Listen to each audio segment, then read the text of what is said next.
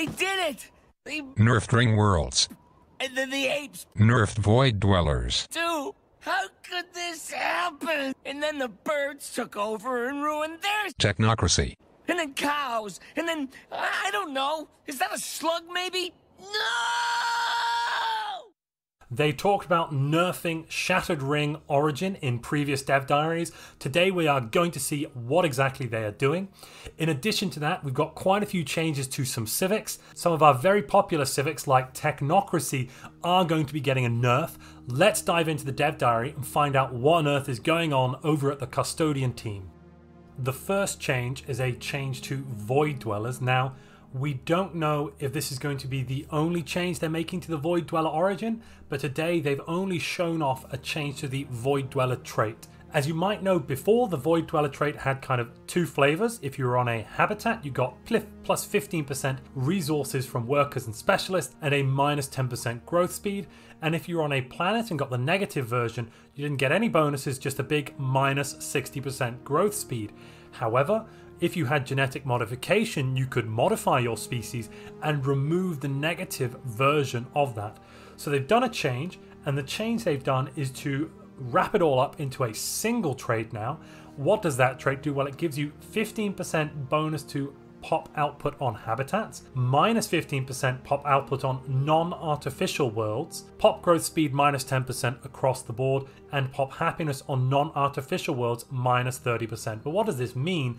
This means that your pops on habitats, they're going to be at their best. They will get 15% extra output.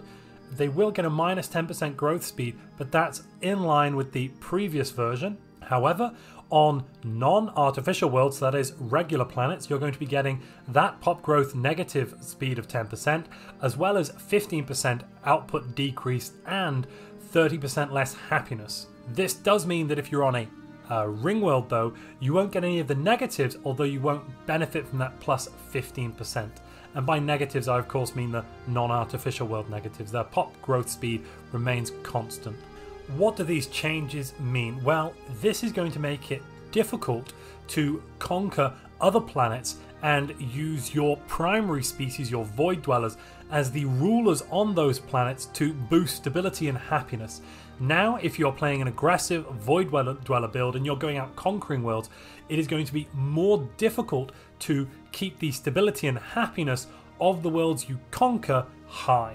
So that is going to be a negative impact for any military-style Void Dwellers. If you're enjoying this video, please hit the like button. It's going to help get this video out to other players like you. What on earth have the Paradox team done to Shattered Ring? Well, before this update in 3.0, 3.02, 3.03, as far as I was concerned, Shattered Ring was pretty much the most powerful origin in the game. Some people disagreed and said Necrophage was more powerful. That's fine. From now on though, it looks like Shattered Ring is no longer going to be overpowered. Not at all. Not to the same level as it used to be. This is they've cut the origin off at the knees.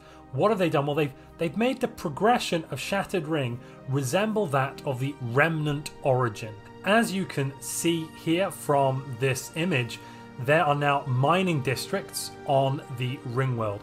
Why is that? Well, that's basically because your planet is going to resemble basically a regular planet until a little bit later on. But what do those mining districts do? It's important to note here that that central district of the 5 you see, that's not an energy district, that is a trade district. It gives you clerk jobs and artisan jobs. So you aren't going to be getting generators on your ring world as a biological species. Of course, that trade district will be swapped out for a generator district if you're playing a hive mind or machine intelligence. And most importantly, we should look at what is not here. Research segments are not available.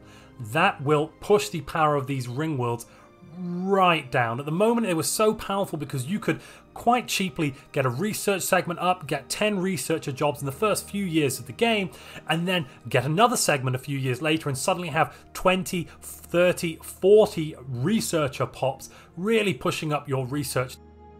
So the mining districts provide you scrap miner jobs. These jobs produce 2 minerals and 1 alloys. That does sound powerful, but let's break it down a bit further. If we had a metallurgist, we could convert 2 minerals into 1 alloy for every 0.3 pops. So this here means you'd have 2 pops gaining you 4 minerals and 2 alloys. This case in the photo, it looks slightly higher than this. There must be some buffs that they've got there, probably stability, other things that have increased it a little bit. But overall, that is going to be something of a hindrance. You're going to want minerals at the start of the game to produce a lot of your districts. If you're producing minerals and alloys, well, it's nice, but it's definitely not overpowered. It's an interesting change, absolutely, but not a really a powerful change. What do these miners represent, though? Well, of course, as a ring world is so massive, what Paradox are trying to say is that, well, you could mine a little bit of the resources from the ring world, from the ring structure itself, without actually destroying or destabilizing the entire ring. And I think that's quite reasonable. A small civilization just doing a small amount of mining on a structure as big as a ring world, as big as, 4 or 5 planets, well, that is going to be pretty reasonable to recover a small amount of debris. They've made it closer to the remnant's origin. Well, what does that mean? How can you turn this shattered ring world that you start off with, which has these segments or districts, unlike segments, should I say, which has these mining districts on, how can you turn that into a proper ring world segment? Well, once you have cleared all of the tile blockers, and it looks from the previous picture like there were 8 tile blockers there to clear, and you save up 10,000 alloys, and you research the mega engineering technology, you can then repair the shattered ring world, which will take around 10 years. That means that there is no way you are getting a fully functioning ring world until at least 2250, around that period, if you get up to the mega engineering technology.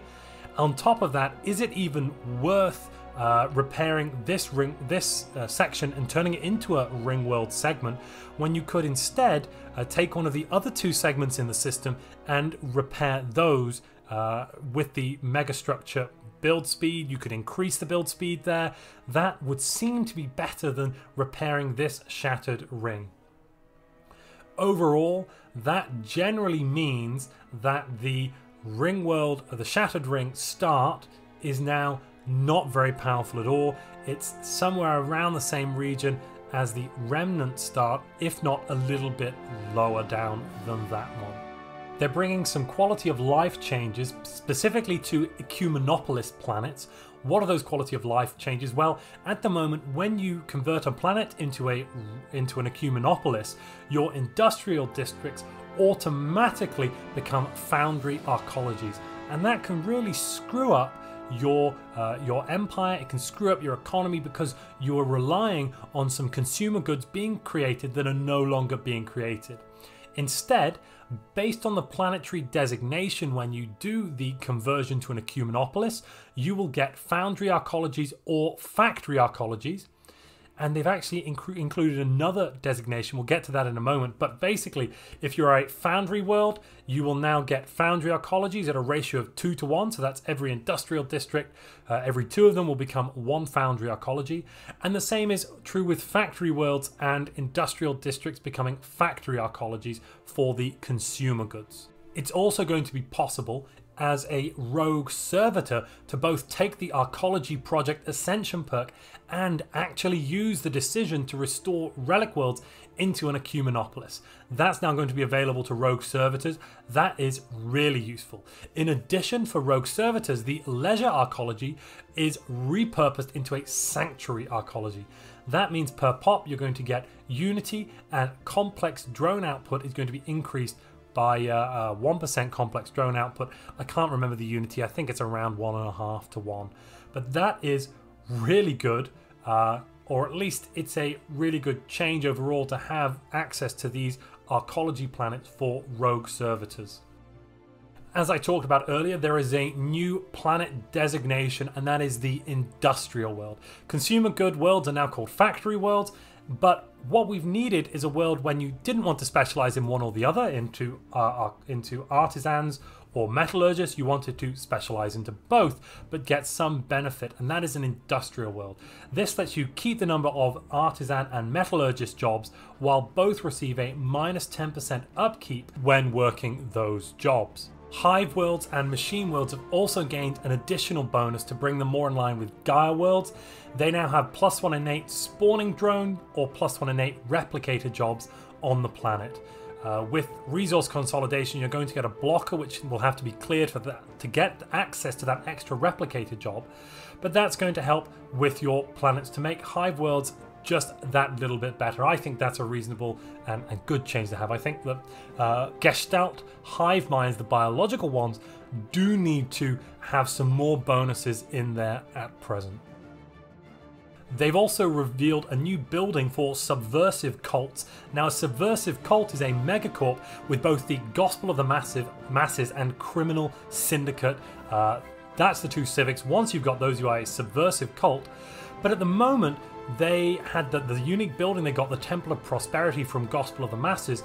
It only allowed them to increase the number of spiritualist ethics attraction as well as getting the prosperity preacher jobs.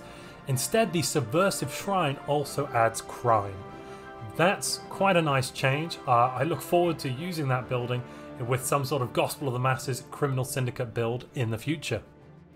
There are also going to be some changes to civics. First, I'm going to go through the benefits we're going to getting, the improvements to our civics, and then after that I'm going to be looking at some of the nerfs they're putting in. Spoiler warning, technocracy is going to get a bit of a slap in the face.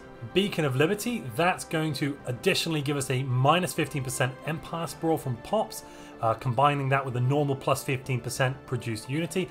That's alright. Imperial Cult now doubles your Edict cap. That's actually pretty good. Now, whilst that doesn't make Imperial Cult a particularly impressive civic, it is a good bonus. It's doubled up its output. Really quite nice. Idealistic Foundation, that now gives you a 10% happiness bonus rather than 5. That's a good improvement. Environmentalist now reduces consumer good upkeep by 20%. So what we're kind of seeing here, generally speaking, is a doubling up of the previous bonuses. Parliamentary system, that now gives 40% faction influence increase. Efficient bureaucracy gives a 20% admin cap rather than 10. Nationalistic zeal now gives a minus 20% war exhaustion gain and minus 15% claim cost. And functional architecture, which is actually a really good civic, has been buffed. It now gives minus 15% building and district cost, plus 2 building slots. However, the upkeep reduction has been removed. Overall, this means functional architecture is a really good civic to have right at the start of the game, and as the game goes on you will probably want to swap that out for something, but this makes it really powerful from the get-go. Those extra building slots and reduced building and district costs are going to make it a really powerful civic to take. Now with Hive Minds, Subspace E-Phase, or F-Phase, has gone from a 15% naval capacity bonus to also giving you a plus 20% ship speed. That's all right. Divided Attention now doubles the admin cap bonus it was given before, going from 10 to 20%. That's pretty mediocre. We don't really care that much about the bonuses to admin cap here. And with Machine Intelligences, Constructobots has had the same makeover that Functional Architecture has had, making Constructobots a more powerful civic to have early on than it used to be. But what is it that they have nerfed? Well, the nerfs they're adding are not meant to massively destroy these civics. They're meant to be minor changes. So, the first thing, slaver guilds and indentured assets, they're reducing the enslaved population from 40% to 35%. That's a minor balance change. I'm not sure how much of an impact that's going to have overall, but that is something of a change. So, and it will make it somewhat less useful as a civic, because the whole point is you want to have lots of slaves. That will reduce the consumer goods usage you're having, as well as increasing the output you're getting from those enslaved pops. Now the big one here, technocracy, they've increased the consumer goods upkeep of scientists by 1. This is a 50% increase in the upkeep cost of your researchers. That now brings the researchers more in line with something like a researcher that you'd have in a hive mind, which a biological Gestalt hive mind that uses mineral upkeep. We do know that technocracy is one of the most powerful civics available to a biological empire, so reducing the power there is good. I don't yet know if this has gone too far. Possibly it's not even gone far enough, actually. Possibly this is not quite the change we needed, but increasing that upkeep cost is going to be quite a hamper to biological empires that are really wanting to push out science in the early game.